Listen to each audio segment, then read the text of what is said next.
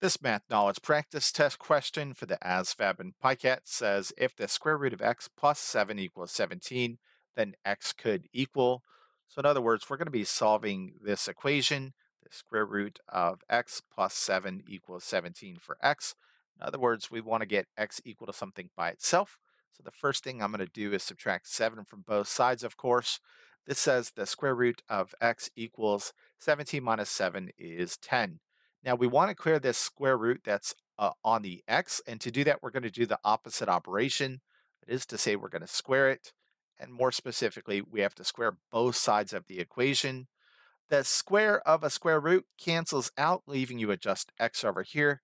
10 squared is 100, so we can see x equals 100. Of course, now that we know x equals 100, it's always a good idea to quickly check your work. Let's plug this in.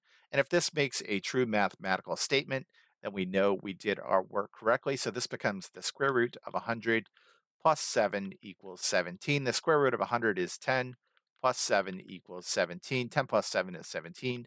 17 does in fact equal 17. That is a true statement. So I'm confident that we answered this one correctly.